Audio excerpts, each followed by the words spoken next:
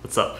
I'm Drew Paul Bell, and in this video I want to talk about a question that I've gotten at least 4 times in the last week, and I've gotten a lot of times like over my whole time making YouTube videos on here. And it's that, alright, so people will come, they'll ask me, they'll be like, okay, so I'm thinking about majoring in architecture, but I'm not good at math.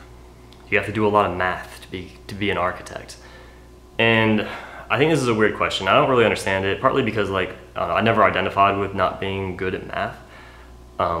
So like I don't really know how to really relate to that, but I'll give my perspective on this. And it's that, all right, what I worry about when people say this is like, what part of math are you not good at? Like, are you not good at addition and subtraction? Or are you not good at like multiplication? Or is it like trigonometry that trips you up?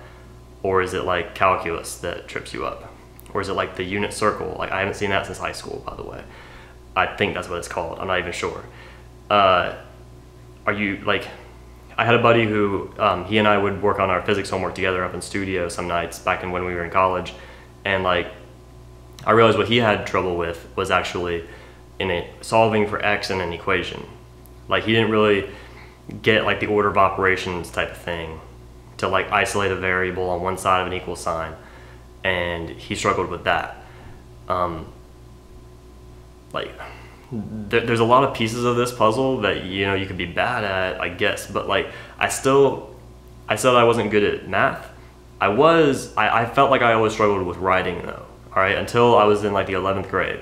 And when I was in the 11th grade, I finally had like a great writing teacher, and he taught me how to write in like 2 weeks, like the first 2 weeks of the year.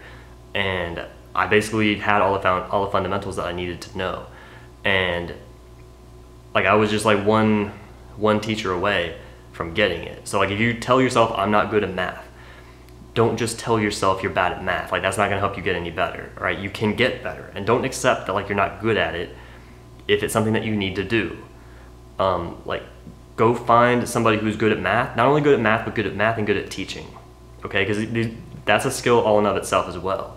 You have to find somebody who can actually communicate to you. Don't find someone who's like just great at math and expect them to be able to teach it to you. They might not know how to relate it to someone who thinks differently. If what you struggle with is like equations, like in geometry class, you don't remember how to do like, how to deal with like, if you don't remember what was the area of the circle versus how do you do the volume of a sphere or that kind of thing, don't worry about that, all right? It's important to be good at geometry and understand like the basic premises. Like, okay, like if this triangle is this size, the other triangle is the exact same dimension, exact same angles, but it's bigger. How do you know, it's proportional. Understanding like some of the basic principles is important for architecture. That's very important, because it's like, we deal with geometries a lot, but you don't have to be able to know how to like calculate all the little things, because like, we're using computer programs now that you can just kind of like draw it and figure it out. What they don't talk about in 9th grade geometry class is that if you actually have a triangle that has 3 inches on one side and 4 inches on the other, the hypotenuse is going to be 5. You can just measure that, you know, if it's at like a right angle. And so like, you can't, that works great for like 3, 4, 5 triangle, right? You know that off the bat. But when you're solving for like more complicated things that are going to have like fractions and decimals and stuff like that, you can't just measure it with a ruler. So they don't teach you how to do that in school. But you're going to be at a workstation, at a desk, where you're going to be looking at a computer that has a drafting program on it. So if you need to figure out like the hypotenuse of some angle or whatever like that, or the angle of like a roof slope, for example, or how to draw like a 1/4 inch and a foot slope of your concrete pad so that water flows away from the house and doesn't flood the house, right? If you're trying to figure out that kind of thing, you can just draw it. You have a line tool, and you draw the line tool out 12 inches, and you draw it down 1/4 inch, and draw a line across. You got your hypotenuse, you got your slope. If you're having to measure the area of things like square footages or floor areas, floor area ratios, any of that sort of thing, there's a tool on the computer to do that. Like, you already have a floor plan, you measure it and it tells you the area. So don't worry about calculating those things either. That's not a big deal. If you have trouble remembering any of those equations, again, you can just like have it on a scrap piece of paper. Where math really comes into the picture in architecture is actually with structures, but you're not doing structures every single day. I mean, like there are periods of time throughout the design process where you're like, okay, well, we got to figure out where are the joists here, how thick is the floor deck, how big do these beams need to be, how often do they need to be spaced, how thick do the beams have to be, and like understanding that's probably the most math intensive part of the architectural process.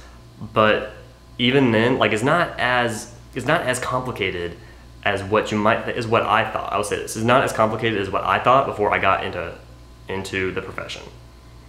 Even in architecture school, in our structures class, they would have us do everything by hand.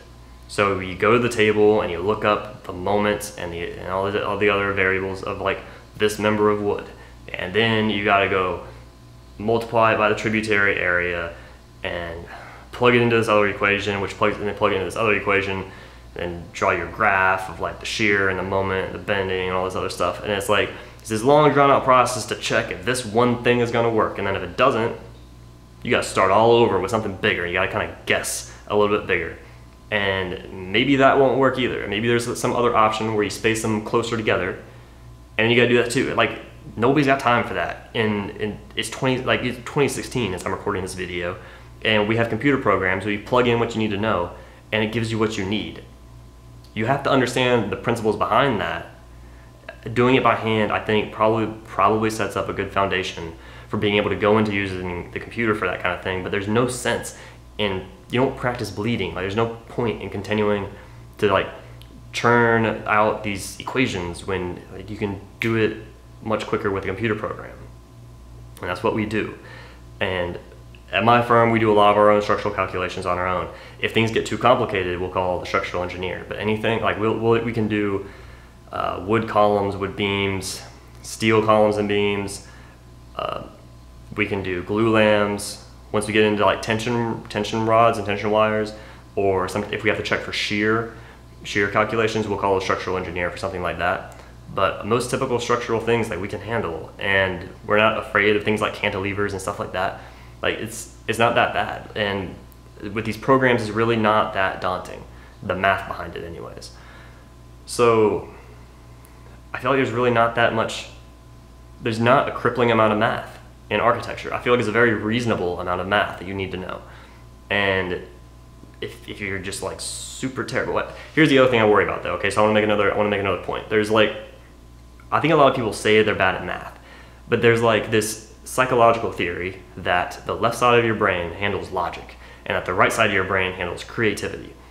And a lot of people in society seem to believe there's like the crazy creatives who are just out there and they can't focus on anything, they're not grounded.